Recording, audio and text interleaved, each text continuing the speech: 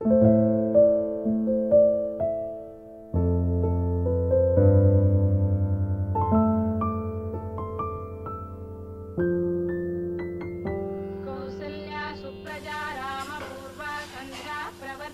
ಆದರೆ ಎಲ್ಲರ ಮನೇಲೂ ಮಕ್ಕಳು ಅಮ್ಮ ಕೆಲ್ಸಕ್ಕೆ ಟೈಮ್ ಆಯಿತು, ತಿಂಡಿ ರೆಡಿ ಮಾಡ್ದ, ಡಬ್ಬಿ ಕಟ್ತೀಯಮ್ಮ ಅಂತ ಕೇಳ್ತಾರೆ. ಆದರೆ ನನ್ನ ಮಗ 10 ಗಂಟೆ ಆದರೂ ಇನ್ನೂ ಮಲ್ಗೆ ಇರ್ತಾನೆ. ಕೇಳಿದ್ರೆ ನಾನು ಸಿನಿಮಾಗೆ ಸೇರ್ತೀನಿ, ಹೀರೋ ಆಗ್ತೀನಿ ಅಂತಾನೆ. ಸರಿ, ಇವನಿಗೊಂದು ಮದುವೆ ಮಾಡ್ಸೋಣ ಅಂದರೆ ನಾನು ಸಿಂಗಲ್ ಸಿಂಹ, ನನಗೆ ಮದುವೆ ಇಷ್ಟ ಇಲ್ಲ ಅಂತಾನೆ. ಝೂಗೆ ಕರ್ಕೊಂಡು ಹೋಗ್ಬಿಟ್ಟು ನಿಜವಾದ ಸಿಂಹದ ಹತ್ರ ಬಿಟ್ಬಿಡ್ಬೇಕು ಇವನ್ನ.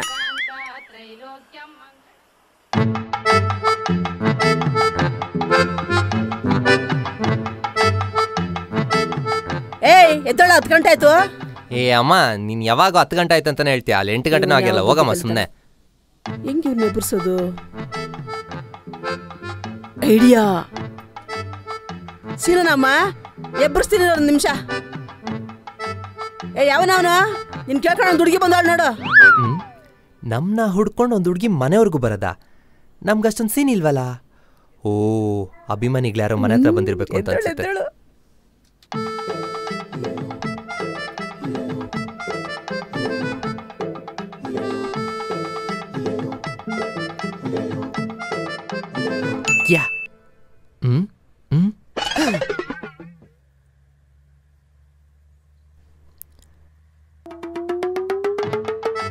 ನನ್ನ ಎಬ್ಬರ್ಸೋದಕ್ಕೆ ಹೊಸ ಪ್ಲಾನು. ಇಲ್ಲ ಅಂದ್ರೆ ನೀನು ಎದ್ದೊಳ್ತಾ ಇದ್ದ? ಬರ್ತಾ ಬರ್ತಾ ಸ್ವಲ್ಪ ಓವರಾಗಿ ಮಾಡ್ತಿದ್ದಾರ ಮದರ್, ನೋಡ್ಕಂತೀನಿ. ಏಯ್ ಹೋಗ, ಕೊಳಕ ಸ್ನಾನ ಮಾಡು. ಕೊಳ್ಕನಾ? ಹಲೋ, ಯಾರನ್ನ ಕೊಳ್ಕ ಅಂತ ಇದ್ದೀರಾ? ನನ್ನಷ್ಟು ಕ್ಲೀನ್ ಆಗಿರೋ ಇಡೀ ಪ್ರಪಂಚದಲ್ಲ ನಿಮ್ಗೆಲ್ಲೂ ಸಿಗೋದಿಲ್ಲ. ಈ ಟೀ ಶರ್ಟ್ ಹಾಕಿ 1 ವಾರ ಆಯ್ತು, ಇನ್ನೂ ಎಷ್ಟು ಫ್ರೆಶ್ ಆಗಿದೆ ಅಂತ ನೋಡ್ತೀರಾ?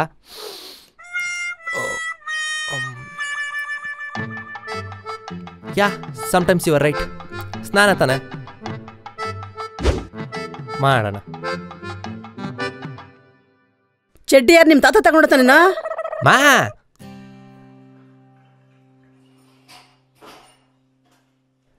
ಅಮ್ಮ, ಏನು? ನಾನು ನಿಂಗೊಂದು ವಿಷಯ ಹೇಳ್ತೀನಿ, ಅದೇ ನೀನು ಬೇಜಾರು ಮಾಡ್ಕೋಬಾರ್ದು. ಹೇಳು.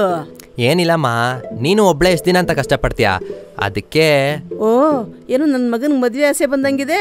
ಮದುವೆನಾ? ಚಿಚಿ, ಸಾಧಿಸ್ಬೇಕಾದ್ರೆ ಎಷ್ಟಿದೆ, ಅಷ್ಟು ಬೇಗ ಮದುವೆ ಮಾಡ್ಕೊಂಡು ಏನು ಮಾಡೋದು? ಅದಲ್ಲಮ್ಮ, ನಾನು ಲವ್ ಮಾಡೋ ಸುಮಾರು ಜನಕ್ಕೆ ಮದುವೆ ಮಾಡಿಸಿದ್ದೀನಿ. ಅದಕ್ಕೆ ನಿನ್ಗೂ ಯಾವ್ದಾದ್ರು ಲವ್ ಸ್ಟೋರಿ ಇದೆ ಹೇಳೋ, ಮದುವೆ ಮಾಡಿಸ್ಬಿಡೋಣ. ಪರ್ಕೆ ಕಿತ್ತೋಗುತ್ತೆ ನನ್ನ ಮಗನೇ. ಓ ಮಾತಾಜಿ, ಸಮಾಧಾನ ಸಮಾಧಾನ. ಏನೋ ಒಬ್ಳೆ ಕಷ್ಟಪಡ್ತೀಯ ಅಂತ ಹೇಳದ್ನಪ್ಪ, ಅದಕ್ಕೆ ಆ ಕೋಪ ಮಾಡ್ಕೊಂತೀಯ? ಫ್ರೆಂಡ್ಸಿಗೆ ಮದುವೆ ಮಾಡಿಸೋದು ಅಷ್ಟೇನಾ? ನಿನ್ಗೆ ಯಾವತ್ತು ಲವ್ ಆಗಿಲ್ವಾ? ಲವ್ವಾ? ನಾನು ಪ್ರೀತಿಸಿದವ್ರು ಯಾರು ನನ್ನ ಪ್ರೀತಿಸಿಲ್ಲ, ನನ್ನ ಪ್ರೀತಿಸಿದವ್ರು ಯಾರನ್ನೂ ನಾನು ಪ್ರೀತಿಸಿಲ್ಲ. ಅದಕ್ಕೆ ನನಗೆ ಲವ್ವೇ ಆಗಿಲ್ಲ. ಅದು ಬಿಡಮ್ಮ, ಆದ್ರೂ ನಿಂದು ಸೂಪರ್ ಟೇಸ್ಟ್ ಅಮ್ಮ.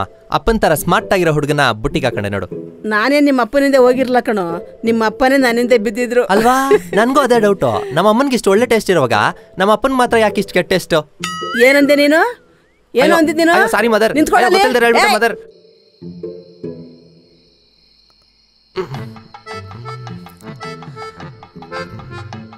ಇಷ್ಟೊತ್ತಾಯ್ತು, ಎಲ್ಲೋದ ಇವನು? ಅಯ್ಯೋ, ವಾಸನೆ ಬರ್ತಾಯಿದೆ. ಅಮ್ಮ ಏನೋ ಎದ್ದಿದ್ದಾರೆ ಅನ್ಸುತ್ತೆ.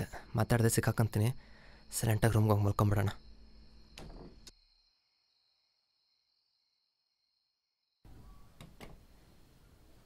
ಯಾಕೋ ಲೇಟು? ಊಟ ಮಾಡಿದ್ಯಾ? ತಿಂದೆ ಅಮ್ಮ, ಅದು ಲೇಟ್ ಆಯ್ತಲ್ಲ, ಅದಕ್ಕೆ ಹೊರಗಡೆ ತಿಂದೆ. ನೀನೆಲ್ಲಿ ಹೊರಗಡೆ ತಿಂತೀಯಾ? ಬಾ, 1 ನಿಮಿಷ ಕೂತ್ಕೊ, ಊಟ ತರ್ತೀನಿ.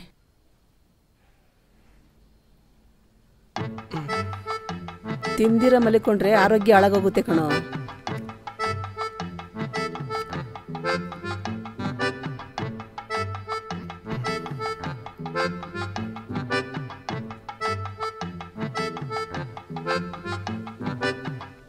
ಸೀನು, ಶಾರದಾ ಆಂಟಿ ಮಗ ಇದ್ದಾನಲ್ಲ, ಅದೇ ಕಣೋ ವಿನೋದ. ಅವನು ಕುಡ್ಕೊಂಬಂದ್ಬಿಟ್ಟು ಮೊನ್ನೆ ಅವ್ರ ಅಪ್ಪನ ಹತ್ರ ಸಿಕ್ಕಾಪಟ್ಟೆ ಜಗಳ ಅಂತೆ. ನಾನು ಹೇಳ್ದೆ, ಅಪ್ಪ ನನ್ನ ಮಗ ಹಾಗೆಲ್ಲ ಇಲ್ಲ, ಅಮ್ಮನ ಮಾತು ಮೀರೋದೇ ಇಲ್ಲ ಅಂತ ಹೇಳ್ದೆ. ಇರು ನೀರು ತತ್ತೀನಿರಪ್ಪ.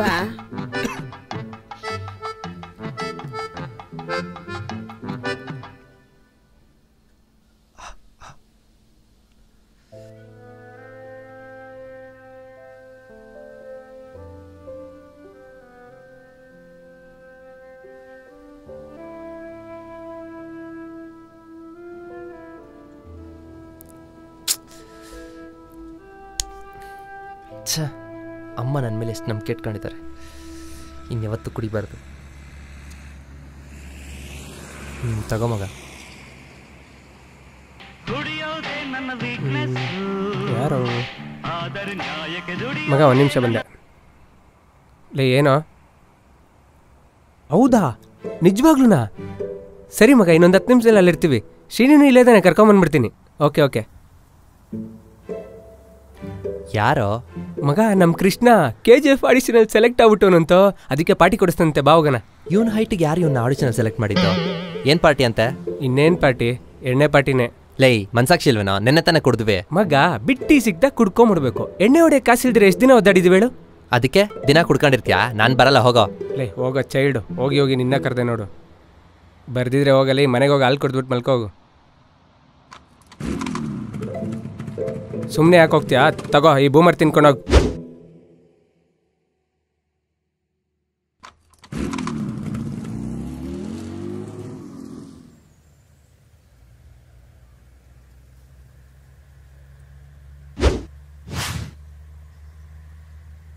ಹಾಯ್ ಮಮ್ಮಿ ಡಾರ್ಲಿಂಗ್, ಏನು ಮಾಡ್ತಾ ಇದೆಯಾ?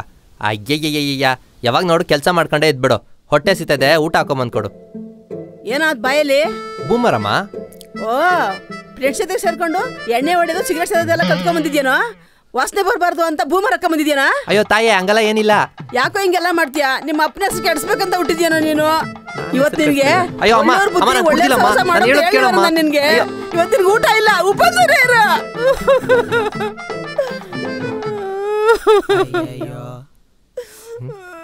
ಏನಾಯ್ತು ನಮ್ಮಮ್ಮನ್ಗೆ? ನಮ್ಮಮ್ಮ ಏನು ಲೂಸಾ? ಕುಡ್ಬಿಟ್ಟು ಬಂದಾಗ ಊಟ ಮಾಡಿ ಮಲಗಿಸಿದ್ರು, ಕುಡಿದಿರ ಬಂದರೆ ಉಪವಾಸ ಕೇಳ್ತಾ ಇದ್ದಾರೆ. ಈ ಮಾತಾಜಿನ ಅರ್ಥ ಮಾಡ್ಕೊಳ್ಳೋ ತುಂಬ ಕಷ್ಟ ಇದೆ. ಡ್ಯಾಡ್, ನೀನು ಎಷ್ಟು ಕಷ್ಟಪಡ್ತೆ ಅಂತ ಇವಾಗ ಅರ್ಥ ಆಗ್ತದೆ. ಈಶ್ವರ.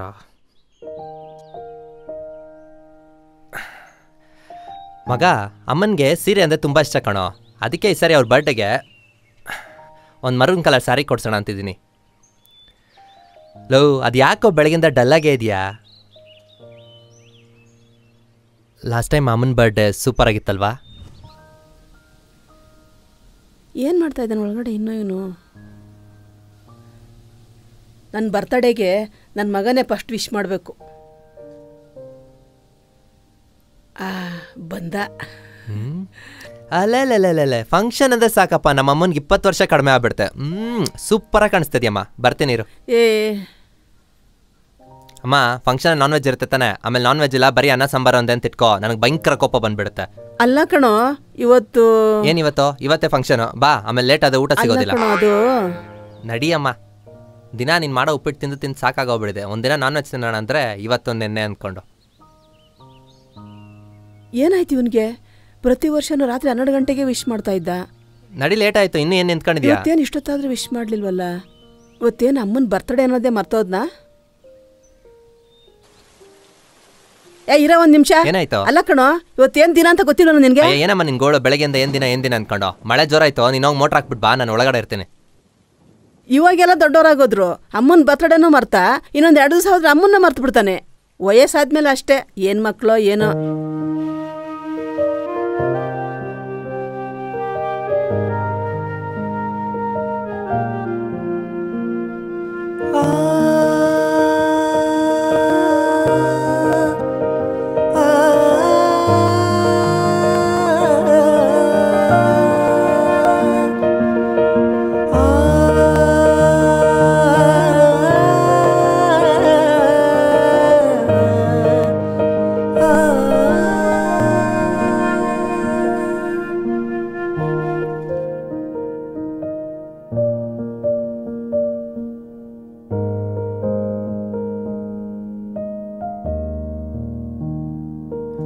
ಅಮ್ಮ ಅವ್ರ ಬರ್ಡೇನ ಯಾವತ್ತೂ ಸೆಲೆಬ್ರೇಟ್ ಮಾಡಿದವರಲ್ಲ ಕಣೋ.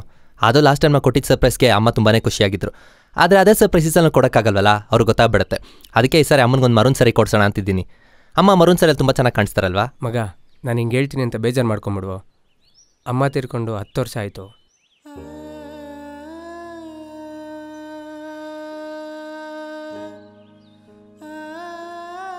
ಇನ್ನೂ ಅವ್ರು ಬದುಕಿದಾರೆ ಅನ್ನೋ ನೆನಪಲ್ಲಿ ಎಷ್ಟು ದಿನ ಇರ್ತೀಯೋ? ಒಂದ್ಸಲ ಡಾಕ್ಟರ್ ಹತ್ರ ಹೊಟ್ಬರಂಬಾರೋ. ಅಮ್ಮ ತೀರ್ಕೊಂಡ್ರ? ಯಾರು ಹೇಳಿದ್ದು? ಅಮ್ಮ ತೀರ್ಕೊಂಡಿಲ್ಲ. ಬಹುಶಃ ಅಮ್ಮನ ನನ್ನ ಮೇಲೆ ಕೋಪ ಅನಿಸುತ್ತೆ. ಅದಕ್ಕೆ 10 ವರ್ಷದಿಂದ ನಾನು ಮಾತಾಡ್ತಾಯಿದ್ರು, ಅಮ್ಮ ಮಾತ್ರ ಮಾತಾಡ್ತಾ ಇಲ್ಲ.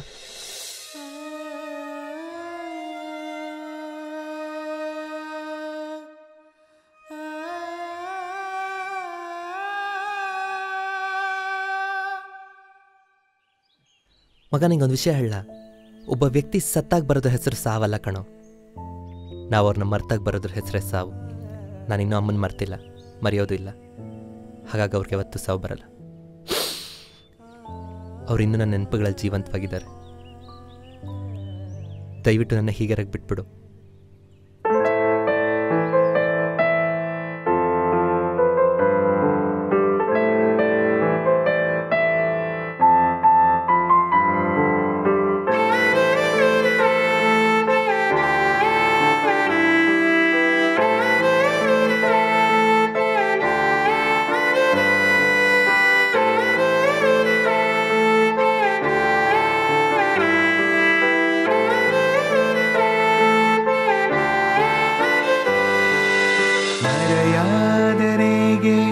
ಮರೆಯಲಿಯಮ್ಮ ನನ್ನ ಮೊದಲ ಕೈ ತುತ್ತು ನಿನದೇಯಮ್ಮ. ಈ ಉಸಿರು ಈ ಹೆಸರು ನಿನದಾನವಮ್ಮ. ನನ್ನ ಜೀವಕ್ಕೆ ಸರ್ವಸ್ವವು ನೀನೇ ಅಮ್ಮ. ಅಮ್ಮ ಅಮ್ಮ ನಂಬೆತ್ಯಾಕೋದಮ್ಮ. ಈ ಕಂದ ಅಳುತ್ತಿರಳು ನೀನಗಿಸಲು ಬಾರಮ್ಮ. ಅಮ್ಮ ಅಮ್ಮ ನಂಬೆಟ್ಯಾಕೋದಮ್ಮ. ಈ ಕಂದ ಅಳುತ್ತಿರಳು ನೀನಗಿಸಲು ಬಾರಮ್ಮ.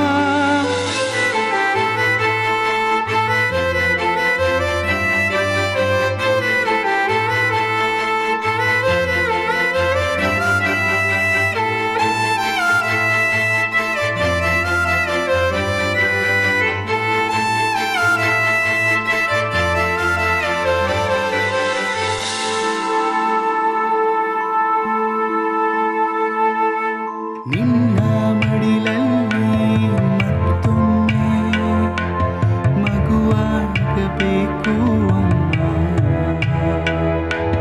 ನಿನ್ನ ಋಣವ ತೀರಿಸುವ ಅವಕಾಶ ಬೇಕು ಅಮ್ಮ. ಆ ದೇವರು ನನ್ನಿಂದಮ್ಮನ ದೂರ ಮಾಡಲು ಕಾರಣವೇನು ಅಮ್ಮ. ಇಲ್ಲದೆ ಬದುಕಲೇನಿದೆ ನನಗೆ ಅಮ್ಮನ ಪ್ರೀತಿ ಬೇಕಿದೆ. ಅಮ್ಮ ಅಮ್ಮ ನಂಬೆತ್ಯಾಕೋದಮ್ಮ.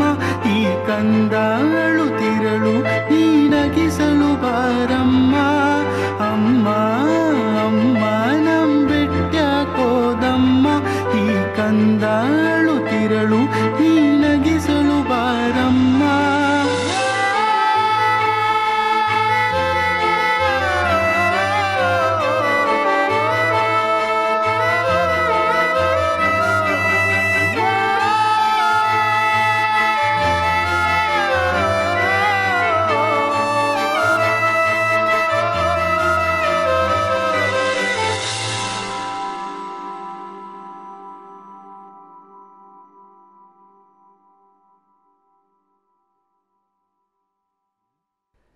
ನನಗೆ ತಿಳಿದ ಮಟ್ಟಿಗೆ ಅಮ್ಮ ಇರೋವಾಗ ಕೇರ್ ಮಾಡ್ದಿರ ಅವ್ರನ್ನ ಕಳ್ಕೊಂಡ ಮೇಲೆ ಫೀಲ್ ಮಾಡೋಂಥವ್ರು ಮಕ್ಕಳಲ್ಲ.